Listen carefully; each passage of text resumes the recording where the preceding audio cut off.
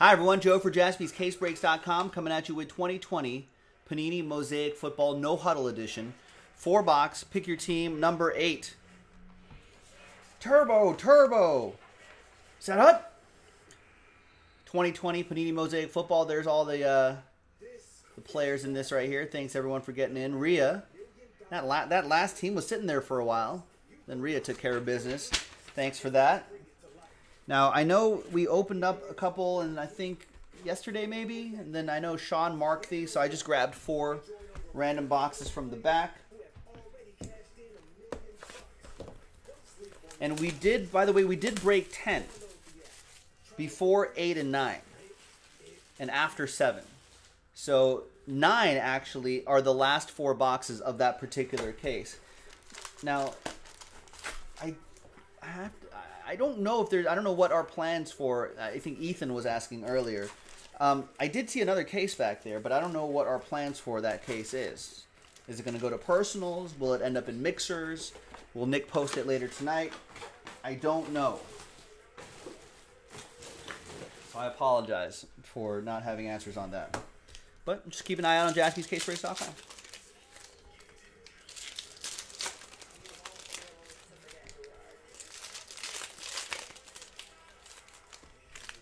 We got NFL action happening tomorrow, folks. I am excited about that. Week 3 of the NFL. Does anyone have any, I don't know, anyone expecting any crazy upsets? Anyone have a hot take? Who will have a big fantasy day? Anything like that? Sean Jaspy thinks that Dwayne Haskins is going to have a huge day. A monster day if you look at the Joe's picks and the break schedule link. You can see that. He thinks he's going to have a lot of touchdowns, a lot of yards. He thinks a monster breakout game. His homer pick is Justin Herbert having over 400 total yards and like 5 touchdowns.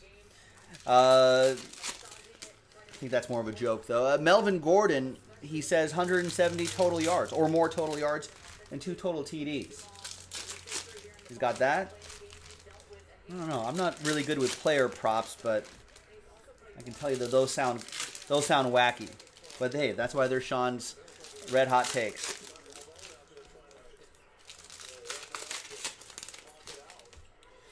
All right, I got my Lakers on TV right here. They're up 10 at the beginning of the second half, but this is where Denver is the most dangerous, I feel like, the second half. So the Lakers, I think, got to be really sharp if they want to advance to the NBA Finals. All right. Good luck, everybody. We got Julian Edelman, Mosaic. Remember, all card chip, ladies and gentlemen. Marshawn Lattimore, silver. So you'll be getting all this stuff right here. There's rookie Brandon Ayuk. And that will go to the Niners. That will be for Lee. And our first autograph is the Chiefs. Is for the Chiefs. That's Chris Slaughter with Kansas City. Kansas City, here we come.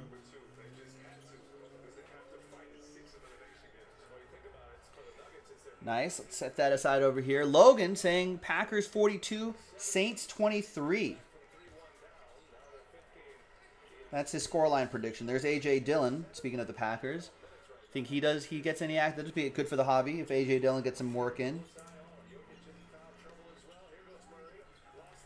Who's going to be scoring those touchdowns? Aren't they missing a key receiver or two? There's DeAndre Hopkins, 8 out of 10.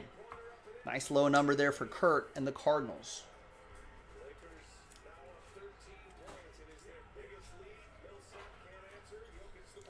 But I'm with you though, Logan. I'm on your Packers. +3.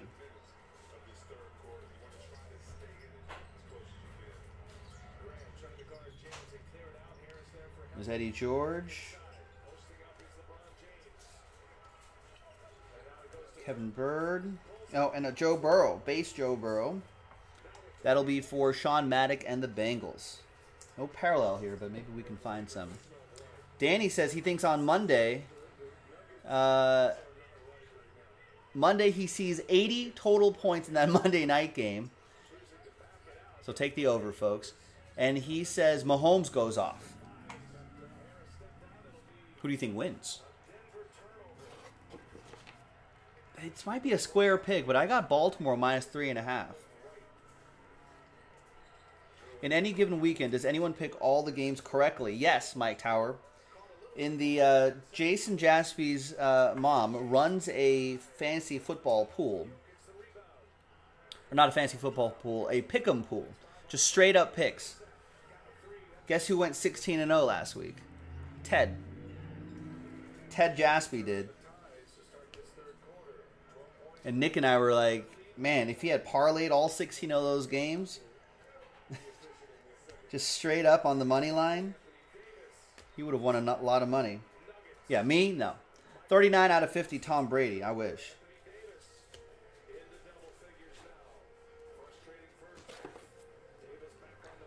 MVP's Tom Brady. Patriots edition going to Rhea.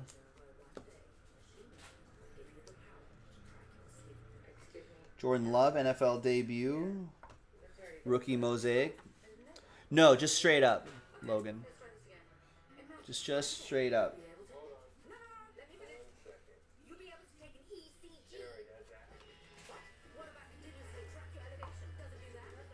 There's Clyde Edwards-Helaire and NBA NFL debut going to Chris and the Chiefs. There he is again.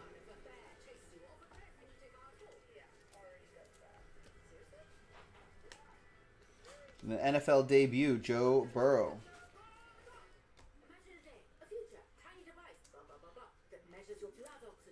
Sean Maddock with the Bengals.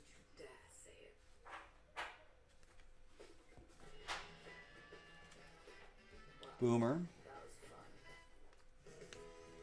And we got a James Morgan parallel here. Rookie parallel. Got to save those. Jets. All card shipping. You'll get everything here. Jeremy 33 with the JETS Jets.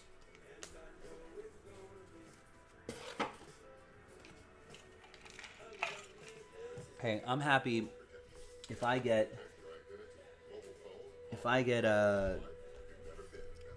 55-60% of my bets correct. Some years I do.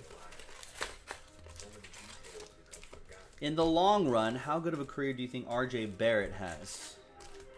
That's a good question. What do you guys think?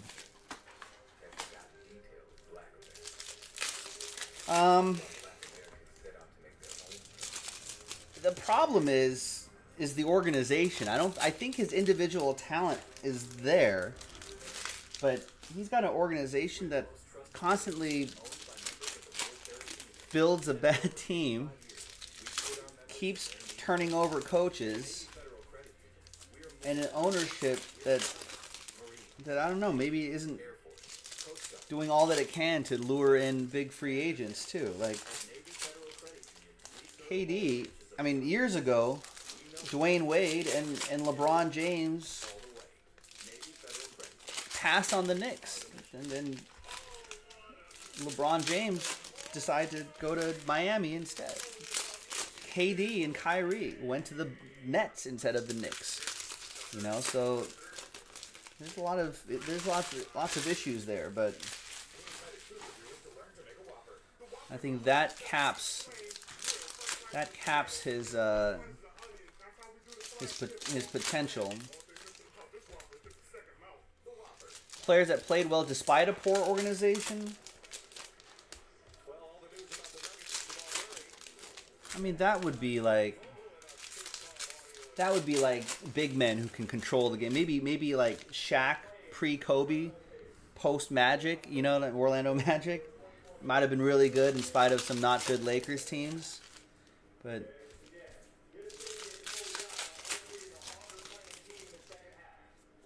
But for a player like R.J. Barrett, who can't just individually dominate like that, it's kind of tough.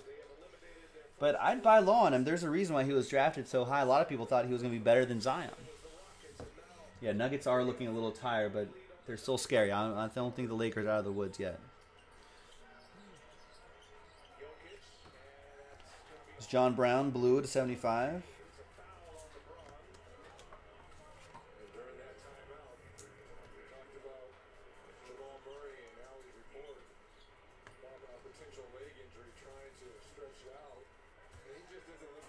We got Steve Young, 36 out of 50. Niners, Lee.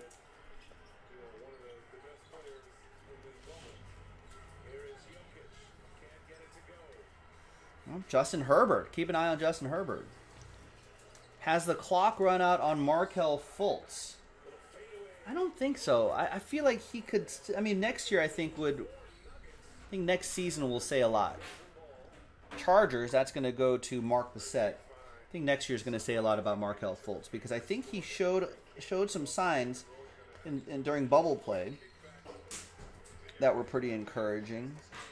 Now let's see if he takes it to the next level. There's NFL debut Chase Claypool Silver, Steelers, Oliver. But he could have like a Victor Oladipo style revival. But next year I think will be the big sign of that.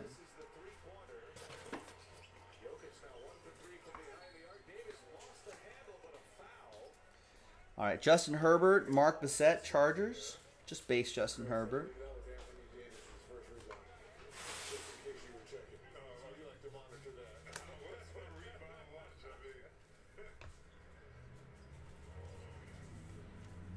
We'll see. I know that Brady will all card chip anyway, and there's a Jalen Reagor for the Eagles EA. But Brady in his Buccaneers jersey especially has looked pretty good. There's Nathaniel with the Bucks. There you go. Looks like, and Brady looks like he's just starting to knock the rust off, and not the rust, but just starting to figure out how to play with his new teammates. Starting to get a little bit better every game. Brand new offense and all that. There's Chase Young. Nice parallel of Chase Young. That'll go to the Washington football team. Mike Fission with that.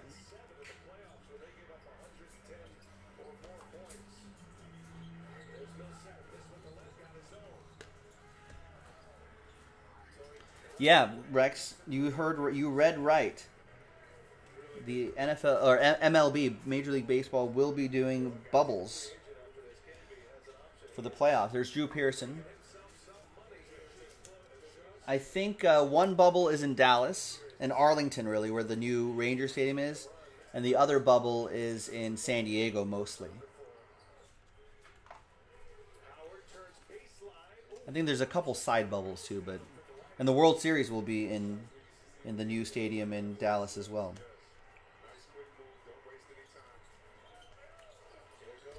There's Chris Conley to 75. And Tua Tagovailoa, NFL debut for Miami. Takumi Abe with the Dolphins. Yeah, I thought so. I thought so too, Rex. I thought they'd do like a 2 or 3 city bubble, but I don't know. I guess no one really got super sick, I guess, so I guess MLB's like, hey, it worked out.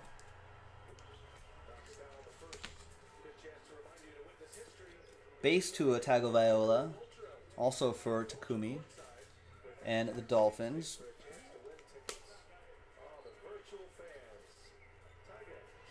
John Brown Silver. Calais Campbell and Jerome Bettis.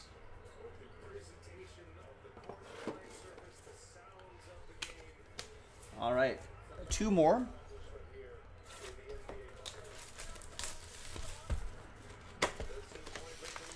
Yeah, I mean, really the only teams that missed significant games was the Cardinals and Marlins. I think there were a couple other teams that maybe had a staff member like get it, and then maybe had a game or 2 postponed or moved around, but I think the only major cases were Cardinals and Marlins, so I guess baseball probably thinks that the way they did it was successful. You know, vast majority, 90% of the players and the staff all followed the rules and did all that stuff, so Will any league not be able to not do bubbles for next year? Well, I don't think owners want a bubble situation to happen, Mike Tower. All the owners want their games next year, whatever league they're in, because they want to get that stadium revenue again, arena revenue again. So no, I don't think they'll do a bubble. Although, in my head, I'm kicking around the idea of would I want the MLB World Series, would the World Series in a bubble be interesting, like they do with the Super Bowl? Right? I mean, obviously the whole series instead of one game. I thought that would be interesting. But maybe that's just way too football.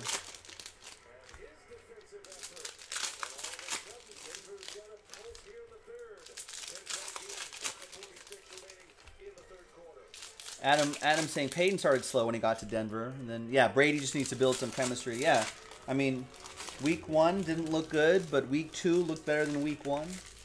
I'm sure week 3 will look better than the previous weeks, so on and so forth. You know, Bruce Arians is, I think, too good of an offensive coach. Ooh, look at this coming up. Tom Brady, obviously, too good of a football player with a ton of weapons. Hey, it's a Kyler Murray autograph. Second-year Kyler Murray. Kurt Disser with the Cardinals. Not sure if you were expecting that, but there it is.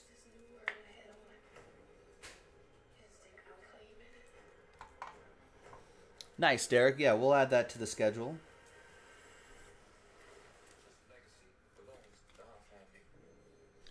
There's NFL debut Joe Burrow. I think we just have to. I'll after I finish this break, I'll add another filler break because that'll fill up elements.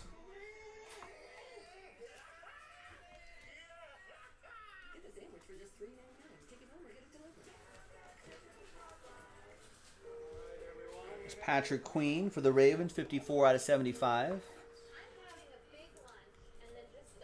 That'll be for Rhea and the Ravens. We got Barry Sanders, 27 out of 50. Lions. Sean Maddock with the Lions, Hall of Fame, purple, parallel.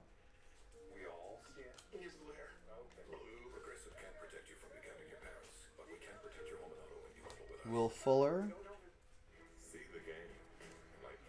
And Tiki Barber.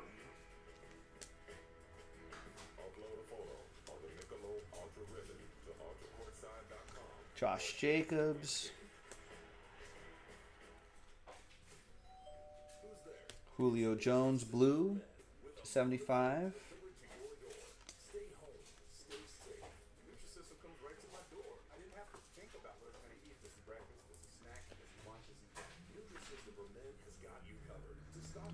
Devin McCourty to 50.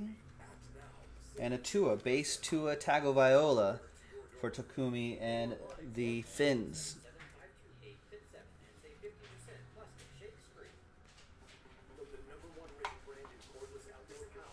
There you go. Yeah, Barry Sanders, a player who played well in spite of a poor organization.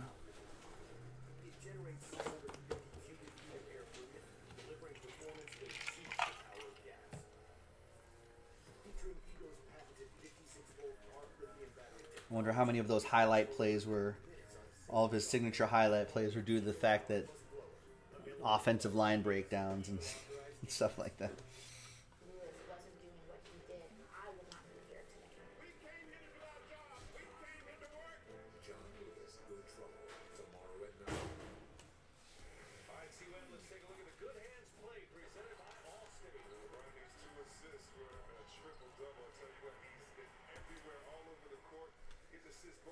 There's Joe Burrow, Mosaic parallel, or that disco parallel for the Bengals. Nice. Sean Maddock got the Bengals straight up. And you got him in his LSU gear as well. Very nice.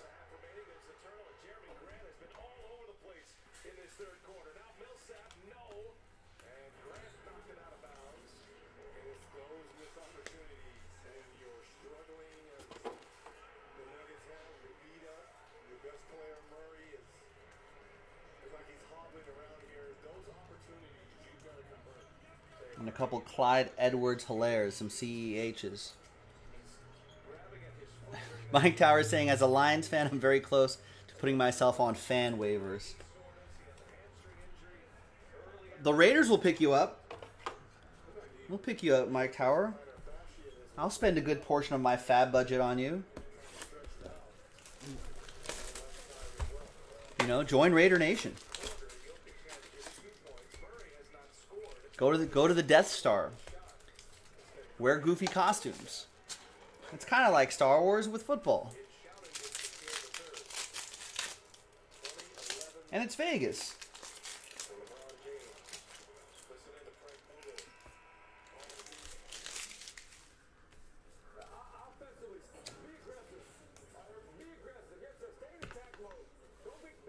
All right, last box, ladies and gentlemen.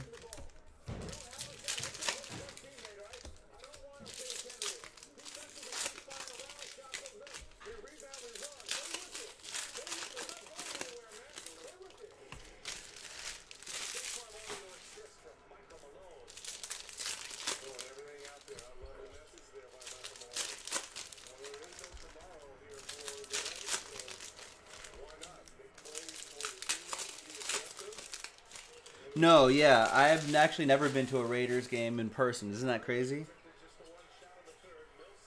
I grew up when I was a wee lad, a Los Angeles Raiders fan. My family was more of a baseball family. We went to a lot of baseball games, but football wasn't like a huge thing. Like we watched, like me and my cousins, the kids would watch it all the time. But for the grown-ups, they weren't so. Didn't really have them there. Then there was no football in LA for a long time.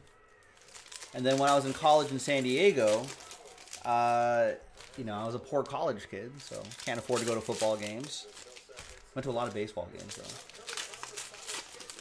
So yeah, and then you kind of blink and you're like, oh, huh, I guess, you know, many years later you're just like, oh, I guess I've never been to one of these things.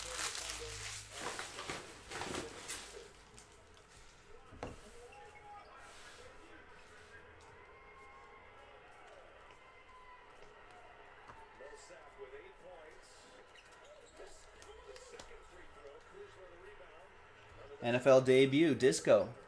Justin Herbert. Oh, yeah, that's right, Arthur. Now I'm a baller, so wait till I get, you know, seats at Allegiant in Vegas. When I get season tickets there, 50-yard line halfway up. Maybe just get a Jaspy suite at SoFi as well.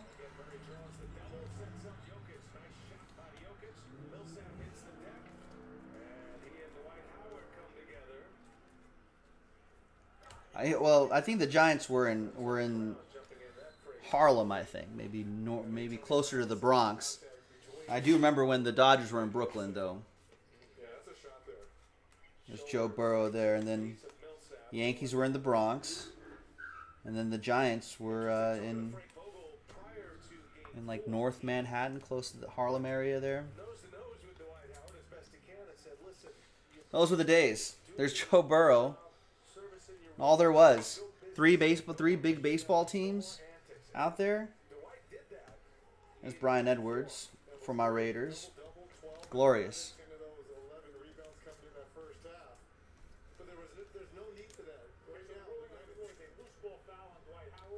There's Brian Edwards, Raiders. That goes to Vegas. That'll be for Michael Adzema.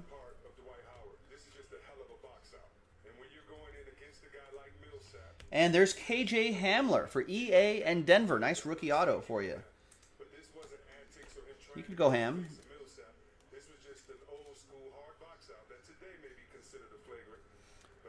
There was sports talk back then, Mike Tower, when I grew up in Brooklyn.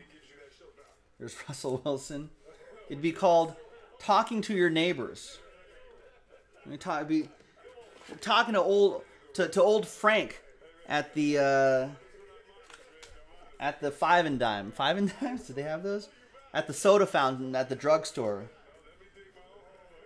You know, maybe you would talk with some of the you know, some of the wise guys on the street corner who talk about the bookies, the mob-owned bookies out there. You talk to those guys. Their sports talk right there. Those are the days. We don't have those days anymore. Now it's just talking heads on ESPN and Joe Burrow.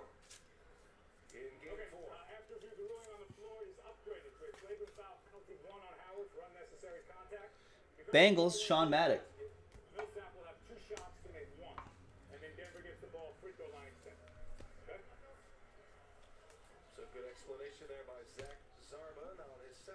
There's out of 50. Yeah, those damn Yankees. Wait, which one's the sell sheet hit, Jay? Those damn Yankees. Dodgers are dem bums until dem bums finally won a World Series after 30 years in the 50s, and then soon afterwards they broke the hearts of all of us Brooklynites by moving out west in 75. And it was sad. I remember when the wrecking ball came to Ebbets Field. And then the Giants left. The New York Giants left. And then all of a sudden, you're just only down to the Yankees. Terrible times.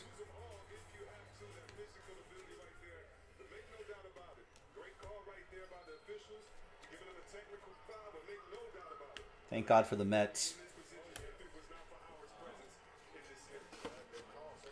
Whose logo, I think, represents the old New York Mets, or the New York Giants logo is the New York Mets logo, and then the colors were supposed to be closer to the Dodgers.